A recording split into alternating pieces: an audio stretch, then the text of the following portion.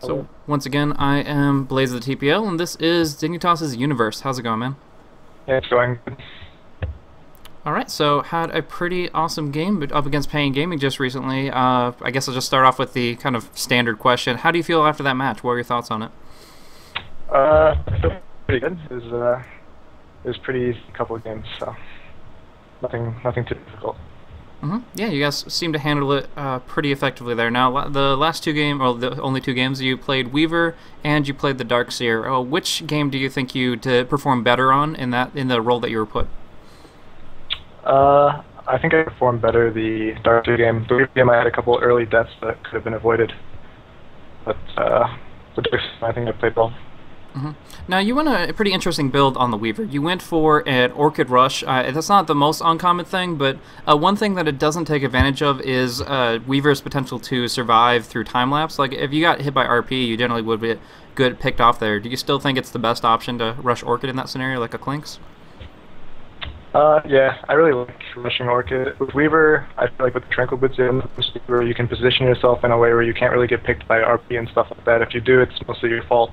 So I like that build a lot, especially against Nyx. I can silence him before he gets Rage off, which is the main reason why I got the item. Very, very powerful. So a question from the chat is based around your time in EG and in Dignitas. What are some of the main differences playing on those two different teams?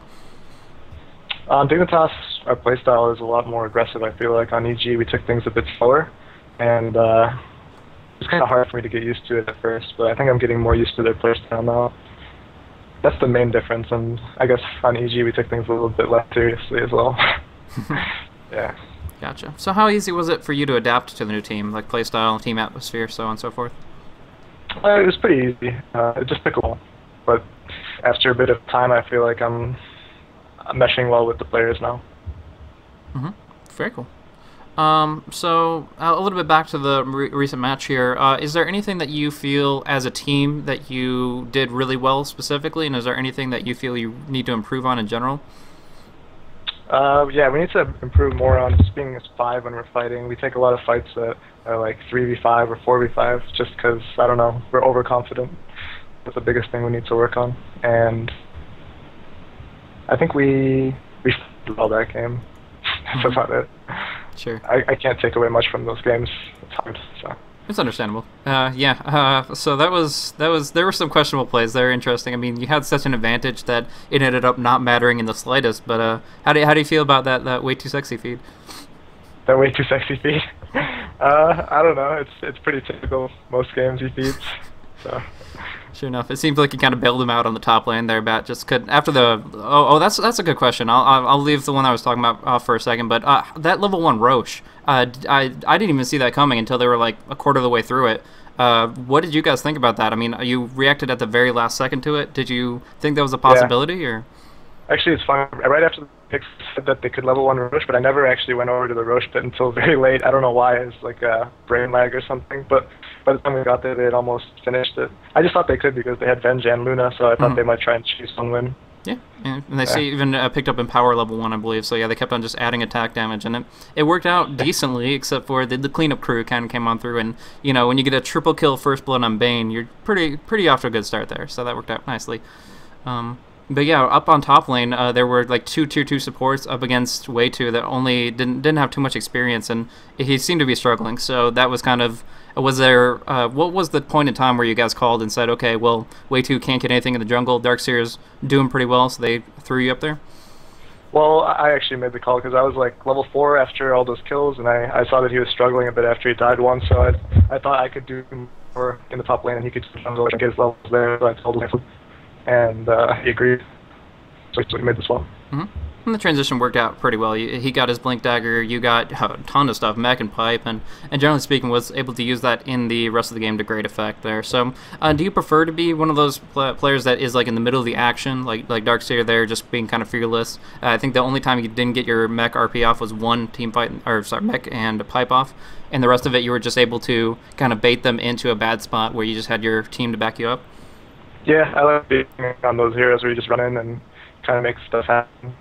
Rather somebody stays on. I think it fits my playstyle more. So with that Pudge pickup, is that something you guys have practiced very much? No, it's not. Actually, we didn't want to lane the Pudge bottom. We wanted to lane the Pudge mid and have Darkster in the woods for him. But after we saw them pick Queen of Pain, we decided to change up our lanes because even if I run for Pudge move, he's not going to be able to kill the Quap before level 6. Gotcha. Cool. Let's see what else as far as what the chat has. People are saying they're not exactly sure why EG decided to replace you with Betas. Do you have like any thoughts on that specifically? A lot of people think you were generally the better player comparatively, but was it just that they wanted to kind of switch into that role being supportive compared to you, or do you have any knowledge on that? Well, I actually left, so they didn't necessarily replace me. But after I don't know, I just wanted kind of a fresh start, that's why I left. And I think Beta is a great player. I wouldn't ever say that I'm 10 times better than him. We're completely different in terms of our play. So he fits their team better, I feel like, than I would, because, yeah, he sacrifices everything he can for the team, and he's a very good support player. Cool, cool. And so hopefully with that fresh start, you kind of find that opportunity with Dignitas. They definitely play some more interesting styles, a lot more dynamic compositions, and so on and so forth. And it seems to be going pretty well for you guys. Right now, you guys are a little bit behind as far as the Premier League matches. Do you feel that you could easily still, throughout the rest of the season, come out to the top 4 to move on into the playoffs? I'm not really sure who we have to play left, but I feel confident in our play right now, and anything's possible. So we'll see what happens.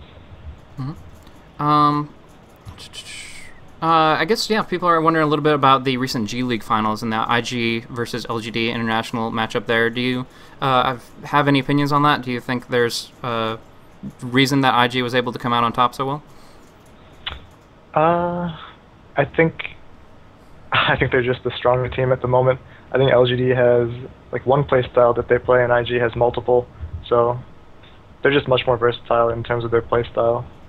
That's why they won. How do you feel Dignitas would fare if you guys ended up having to be in a Chinese LAN environment? I have no idea. That's too hard to answer. Yeah. There's too many variables. That's certainly true. They do definitely seem to keep things moving, and like you said, variables all over the place with how not only individual player performance, but just as a team, it's a completely different game for sure. So that's pretty interesting. What about International 3? Moving on forward, that's only like maybe 6 months away or so. What do you think are your chances on that one? I heard from rumors that there's only going to be like some invites and mostly qualifiers, so we're just trying to improve our play so we can do well in a qualifier if it comes down to that. Obviously, we're hoping for an invite, but yeah, hope for the best and prepare for the worst. So yeah. Yeah, I actually, that kind of makes a lot of sense. I hadn't heard that rumor, but now that you mention it, I mean, there's some top teams like the champions and such that they definitely want to bring back, but qualifiers also could, you know, be a bit of a different thing. So do you prefer to, you know, kind of earn your position there in a tournament? Do you prefer to kind of qualify in and show that you have a right to be there, or would you just, you know, as it's simpler, less games to play, would you just rather jump into the action? I would obviously prefer an invite, but I would also like us to accomplish something before the international as well. So, kind of a bit of both.